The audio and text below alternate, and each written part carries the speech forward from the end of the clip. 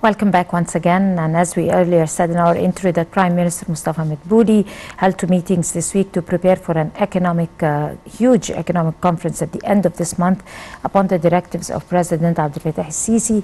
As the head of state, said that there is a pressing or a dire need for an economic conference in which economic experts and leaders of the world and entrepreneurs and investors could be able to collaborate and meet to exchange views. And to shed more light on this topic, we're joined by our dear guest, His Excellency Ambassador Gamal Bayoumi, former Assistant Foreign Minister. Good morning, Ambassador Bayoumi. Good morning, good morning. How are you doing, sir? First of all, let's talk about the preparations for the economic conference upon the directives of the head of state. What type of a conference and how is it going to be different from other very successful conferences that were held earlier? Very important. This is one more addition to what we are doing, efforts in order to make a common understanding from all the parties in Egypt, whether Egyptians or foreigners, investors, traders, to understand what we are going about. Of course, we have a total economic plan.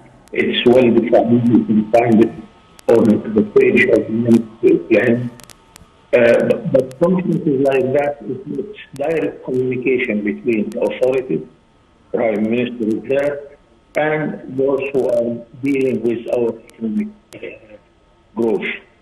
And here we are talking about Egypt and trying to market about Egypt and draw the attention of possible investors, whether they are Egyptians, Arabs, or foreigners.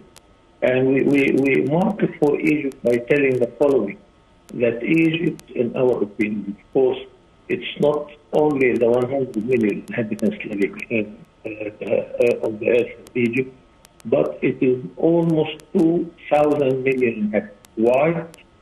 Because we included agreement with our Arab brothers to establish a pan-Arab free trade area.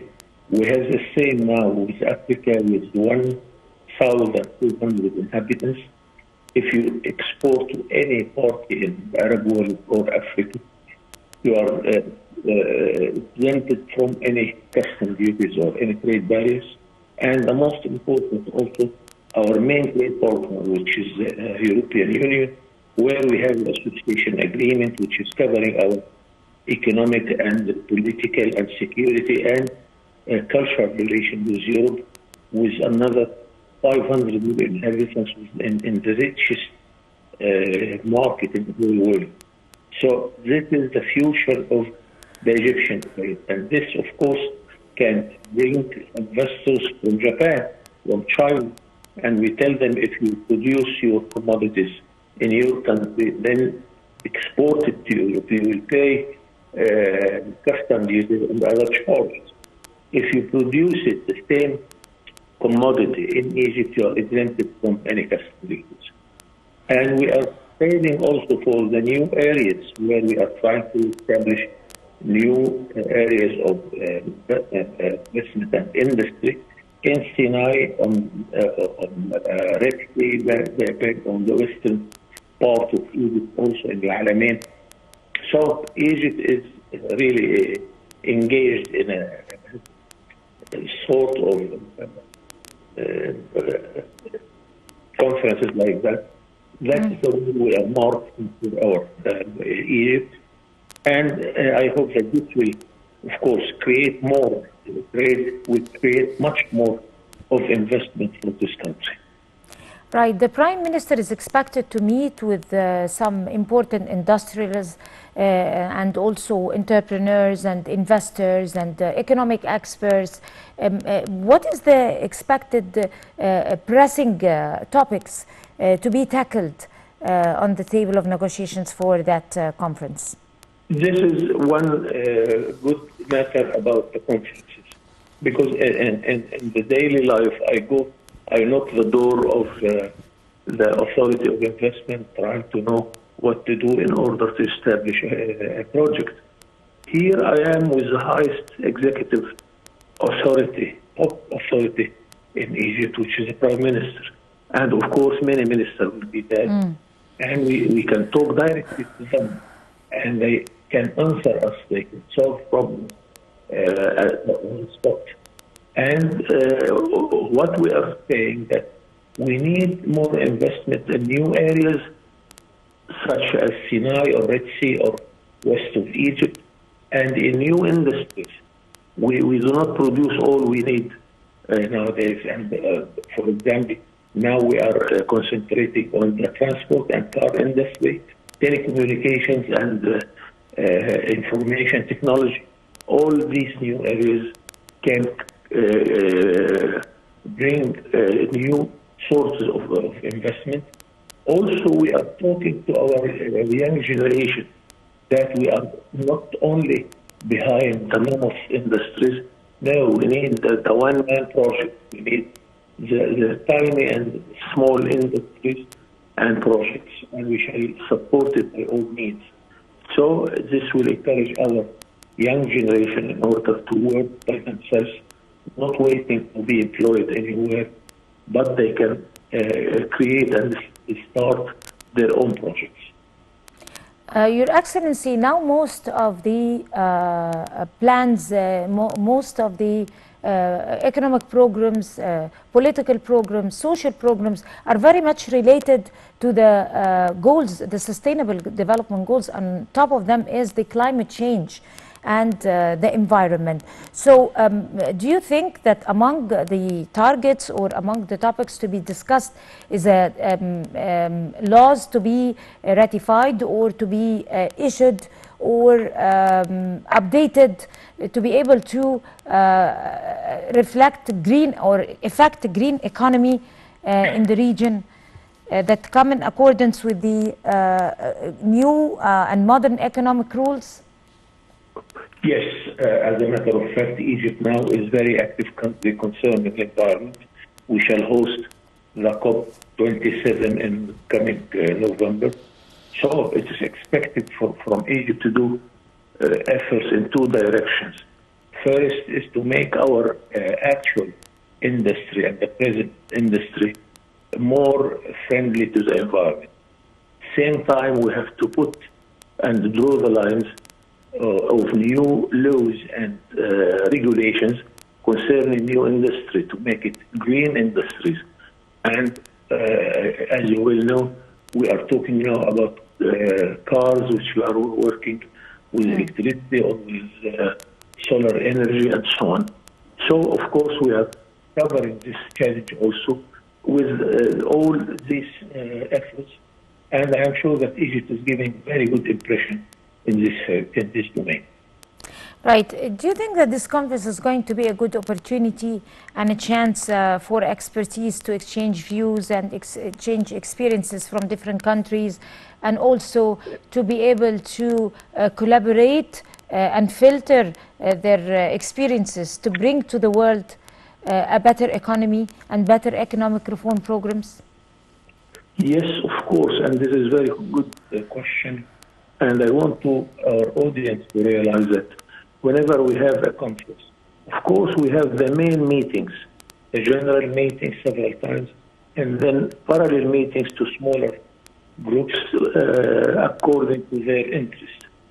But according to this, when one participant see who are participating, he would ask for a tete-a-tete meeting also. And according to my experience, sometimes we invite for tens of thousands of meetings alongside with the main meeting and the plenary.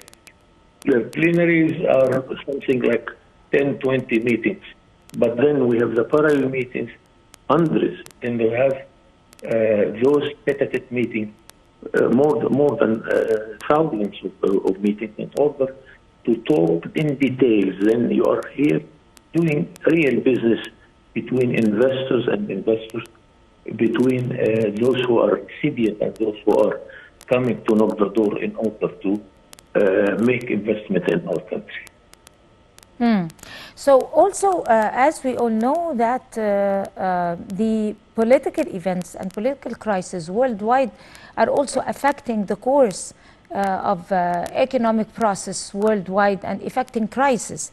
And the Russian-Ukrainian war is one of those, on top of those also, that have changed the map of economy worldwide and have affected crisis in almost every country worldwide. So is this conference going also to discuss political situations and its effect over the economic process and ways to be able to stand up to those effects of the economic, the political crisis? This is very important point also, because you cannot make a meeting without seeing where are you living. And the whole world, without any exception, are worried about two challenges. First, the corona epidemic, of course, as a disease, and as the economic impact, yes, the health crisis in general, which affected badly the tourism industry. Many airway companies closed down. Yesterday, they said that the German government is supporting its airway company with 8 billion euros. This is a huge support. And another challenge, which is the war in Ukraine. And it affects us in two sides. First, the lack of energy for Europe, because Russia closed its pipes of gas. The second is the food problem. And in Egypt, we were worried about this. But the good news here that Egypt has a good experience, because we started our economic reform much earlier than the two problems here. We started our economic reform in November 2016. So when we have those two challenges, we were already standing on strong feet. And relatively, the Egyptian development is much more better than any country in the world. And the AMF, which is the Arab Monetary Fund, a couple of days ago expected that Egypt will grow by 6% annually, while the growth in America and Europe and China will be minus. So Egypt is among very few countries which is still growing positively, but we want to double this because we have many challenges calling for us to face. The birth rate is high already. Also, we want the new generation to find their own jobs much easier. So, as you rightly said, such a challenge and problem should be discussed in a conference like that. Even the regional problems also should be discussed. What is happening in Syria or in Libya, what's happening in Yemen, what the division in Sudan, because all these, of course, by a way or another, they affect the environment in our area about investment and trade. Speaking about seeking ways, best ways for upgrading our investment opportunities, also the whole continent of Africa is one hidden treasure, especially in African countries, where you could find good opportunities for the Egyptian market and other markets also. But there is probably in some African countries, there is lack of governance and management to be able to make the best use of these treasures and opportunities. So do you think this is going to be on the panel of discussions? Of course, this is a very important panel. And I remember several times I asked my guests from many European countries, what are things which attracts you? What are things which a sort of challenge against your attitude to invest? They are complaining about things, among them at the beginning, the bureaucracy.